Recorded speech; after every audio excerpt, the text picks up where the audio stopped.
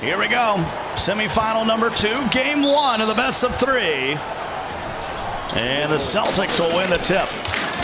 Remember, they missed the playoffs last year. One of the only teams that has no playoff experience on their roster. Fab gets it over to Bully for some space. Shot clock running down, and they throw it away. Perfusion on the break. He'll pull the 3, and it's green. It's good. Mel East, you missed the playoffs last year. This year, you guys are close to getting this thing, the trophy right here. What would it mean? Just depends on if the team they're playing likes to take it away as Radiant. Game 1 of the semifinal matchup, best of 3. And CDS gets it to go. Points at the end. Yeah, one of those words is what LD2K meant to put in his sentence. So if you can put 2 and 2 together, thumbs up. It's to go in the half. Pick and roll time. Fab. He'll lob it up. He had the mid-range, but people in chat are saying they charge that to Perfusion, but there's only one foul on the Celtics, and it's Mel East. It has been an instant classic so far. Fab lobs it up to the big fella. So the fans having an impact. Radiant. Perfusion will step in. They got numbers, and here's a 3. Yes, sir. Wiggle a little bit, utilize those dribble moves, but Fab plays just a little bit more passive, not always just going for the dribble spams and all these crazy things, not as explosive. We've had a ton of ties, a ton of lead changes. And Radiant! That's why he's one of the best in the world. Nice long rebound. Up ahead of Perfusion, has Mel on his right, but instead he'll slam it down with the right hand. 42-41. Breadwinner takes it away. They got numbers. Up to Bread, and he'll finish it off with a jam. They had their first 7 points of the ball game when they were struggling to score. He was there. Perfusion had no autographs in the paint. Gets over to Fab, though. They got the lead. See, Jeff's mad at that. Radiant. Guarded by Mel.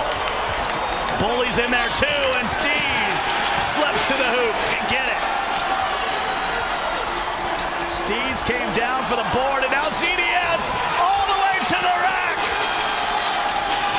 Technical. That was called on a Mel East. Radiant over to CDS. That could be the dagger. They got 2 timeouts. Fab for 3. Off the mark, and the clock will expire.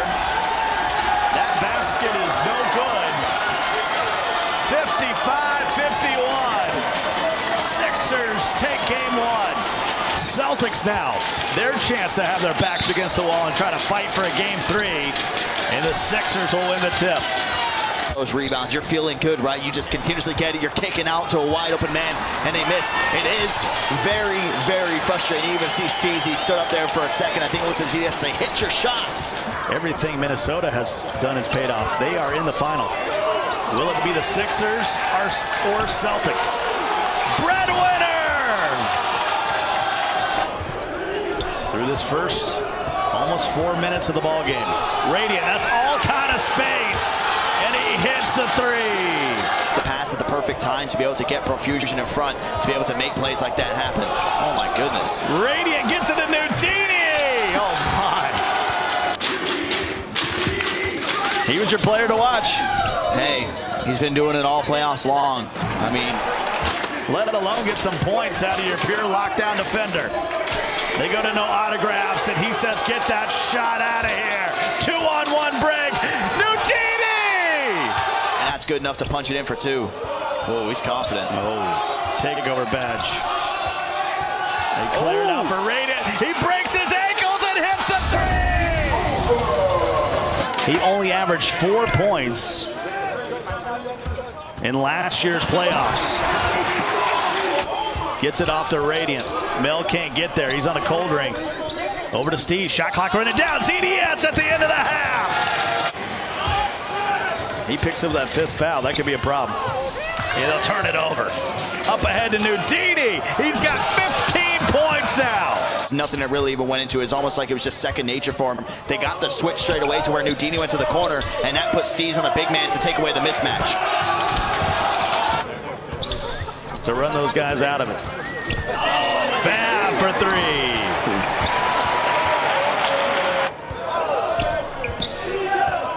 Radiant. Oh my goodness. Oh my goodness. And that's been credit to Steez and how he's been playing over there towards the corner. It's the first time there has been an opening for Bully to get off a look. And that was one of the adjustments they made from game 1 to game 2. Line that we got when these teams faced off in the tip-off final, that was 70-52.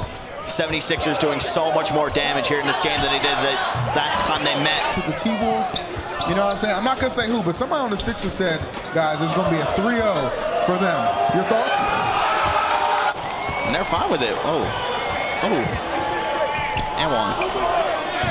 Oh my goodness. Turn out the lights.